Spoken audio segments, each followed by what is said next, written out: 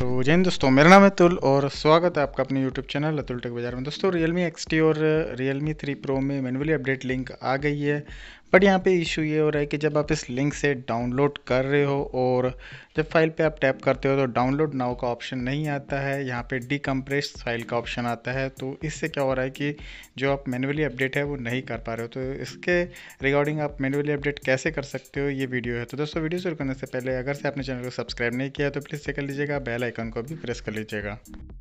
तो जो आपने फाइल डाउनलोड की है उसे डाउनलोड करके रूट डायरेक्टरी में पेस्ट कर देना है, और या अगर आप ऐसा नहीं करते हैं तो अगर आपका मेमोरी कार्ड में है तो भी कोई प्रॉब्लम नहीं है। आपको ये पता रहना चाहिए कि आपने जो फाइल पेस्ट की है वो कहाँ पे है। उसके बाद आपको क्या करना है, मोबाइल जो है आपका फुली स्विच ऑफ कर देना है।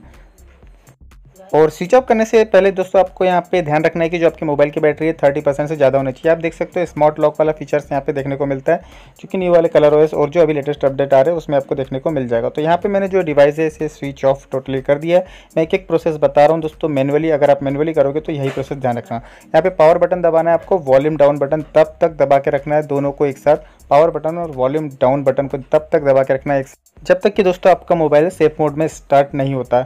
इस प्रोसेस में थोड़ा सा टाइम लगता है, इसलिए मैं यहाँ पे कंटिन्यू अभी यहाँ पे स्किप नहीं कर रहा हूँ, आपको डायरेक्टली दिखा रहा हूँ ताकि आप अपडेट करो तो अच्छे से आपको अपडेट हो जाए। यहाँ दोस्तों जैसे ही आपका मोबाइल सेफ मोड में स्टार्ट होगा, यहाँ पे आपको इंग्लिश लिखा आएगा, इंग्लिश पे आपको क्लिक कर देना है और इंस्टॉल फ्रॉम स्टोरेज डिवाइस पे आपको क्लिक कर देना है। तो यहाँ पे आपको पासवर्ड पूछेगा जो कि आपके मोबाइल का पासवर्ड है, आपको सही पासवर्ड यहाँ पे डायल करना है और उसके बाद एक अलग स्टेप आ जाएगी।